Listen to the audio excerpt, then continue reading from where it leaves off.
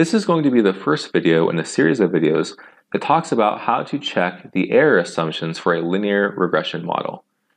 When you're building or constructing a linear regression model, there's usually different types of assumptions that we make as we're building the model. The most important assumption is that the structural or mean part of the model is correct.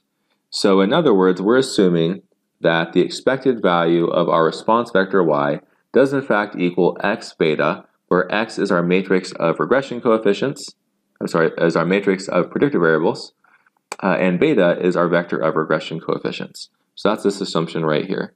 If this assumption is not satisfied, then pretty much any conclusion that you can draw from the model is going to be suspect and untrustworthy. So that's really the most important assumption that we want to check. We're going to be focusing in these videos on the second set of assumptions right here, the error assumptions.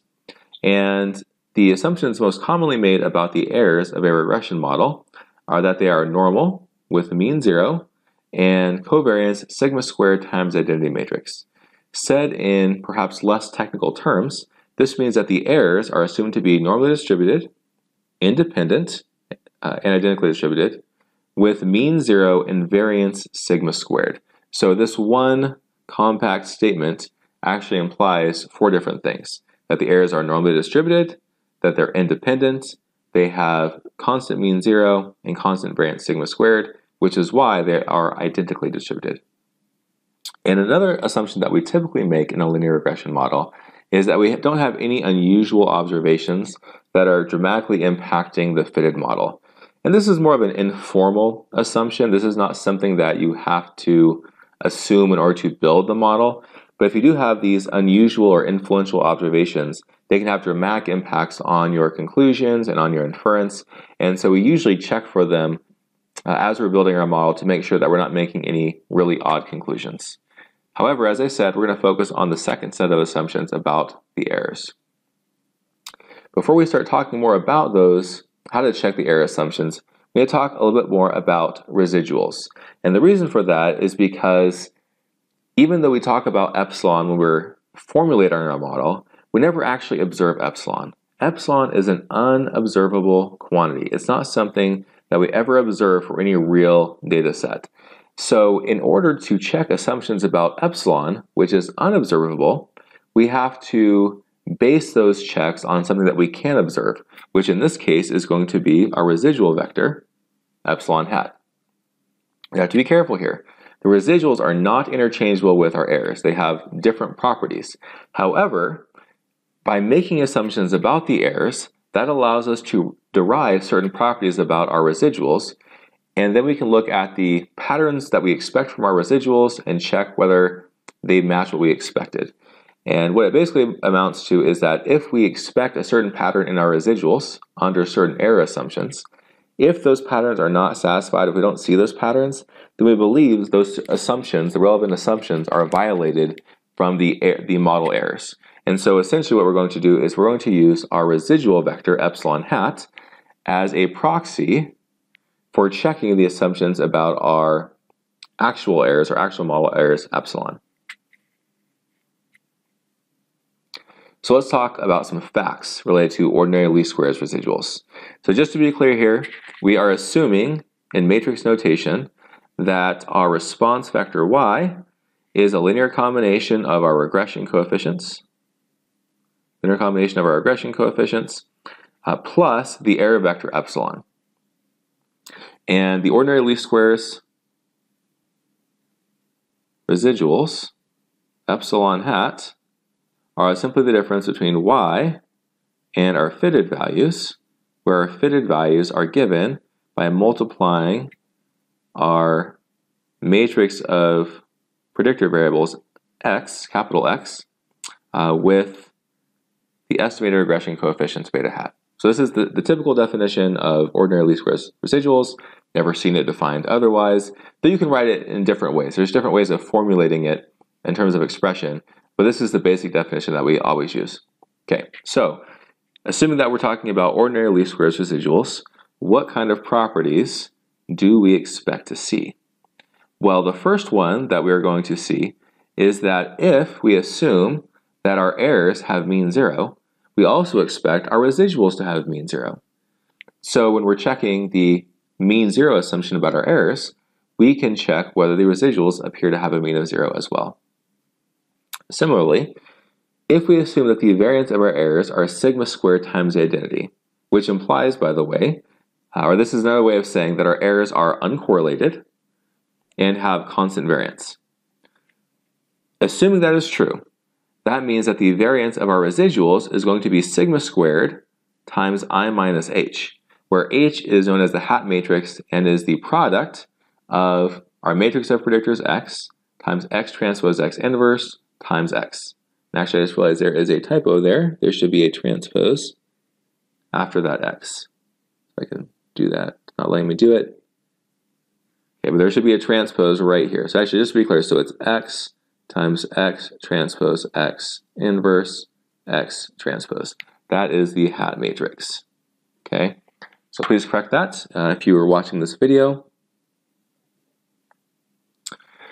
So this is actually a very big deal. So even if our errors are uncorrelated and have constant variance, our residuals will not have constant variance, and our residuals are also going to be correlated. Okay, so our residuals here, we see clearly have a different property or different behavior than our errors. So the next fact that we want to look at is that if the expected value of our errors is equal to 0, and assuming that our errors have constant variance and are uncorrelated, then you can show, pretty straightforwardly actually, that the covariance between our residuals and our fitted values is 0. And when I say 0 here, I'm actually talking about an n by n matrix of zeros. So no residual has any covariance or any correlation between any fitted value for any of the observations. Another important fact is that if our errors have a normal distribution, in addition to having mean 0 and covariance matrix sigma squared times identity matrix, then it's very straightforward to show that the residuals also are going to have a normal distribution. And this is simply a consequence of the fact that if a random vector is normal, a linear transformation of that random vector will also have a multivariate normal distribution.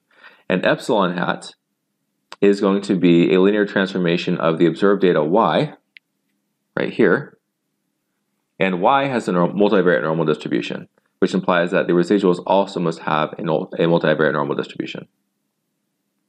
Another useful fact is that if we let lowercase xi here denote the values of the ith regressor, so we're not talking about the ith regressor in general, but the actual observed values for the n observed data, for the n observations, the n observed data values, then the covariance between our residual vector and our vector of values for the ith regressor is going to be equal to 0. So there should be no systematic pattern that we see when we plot the residuals against any one of the regressor values. Lastly, as long as the intercept is included in our model, then the sum of our residuals is going to be equal to 0. And this is kind of an interesting thing because it doesn't really matter whether a model is a good model or a bad model. As long as the intercept is in the model, this is going to be a mathematical fact that results from performing ordinary least squares regression. So don't let the fact that the sum of your residuals equals 0 influence your choice of model or anything like that, because it's going to be true for any model that has an intercept.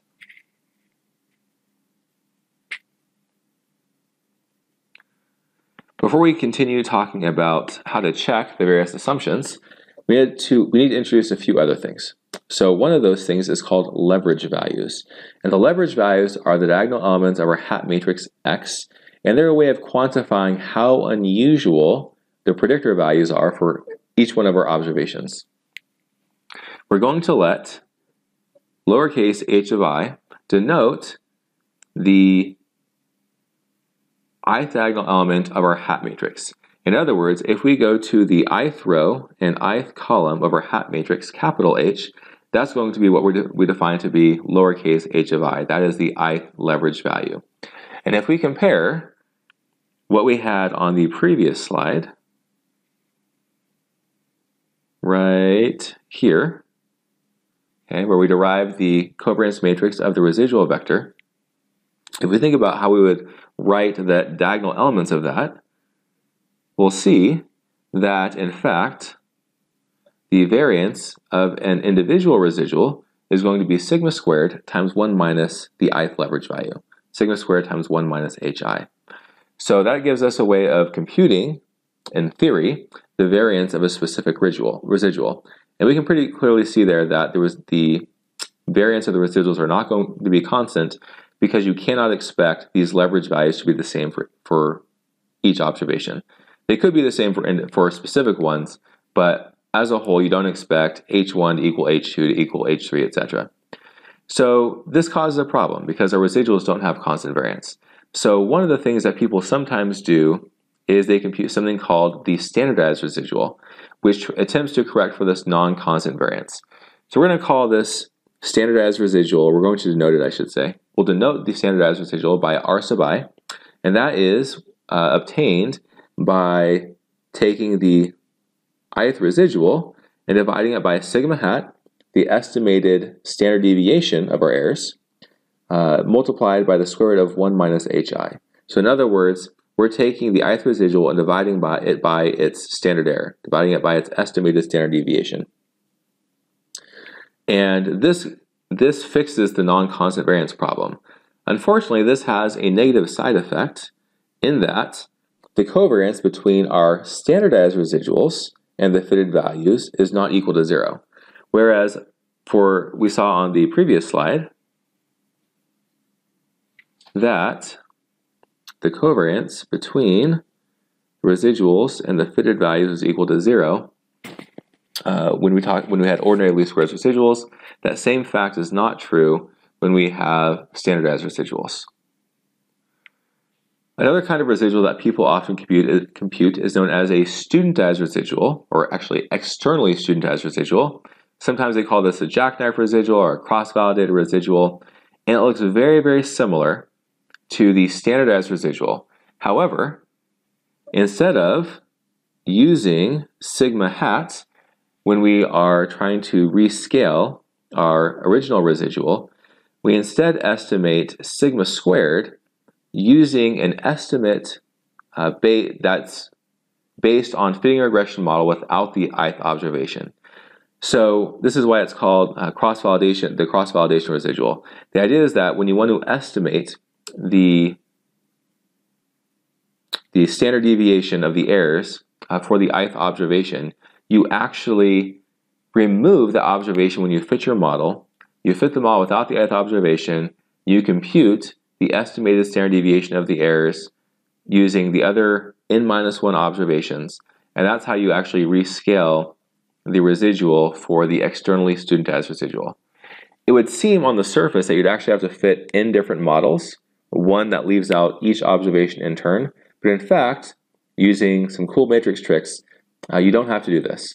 And so you can actually obtain this estimate, this leave one out estimate of the estimated error variance by taking the typical error variance, which I should be clear here for those of you who are following this video.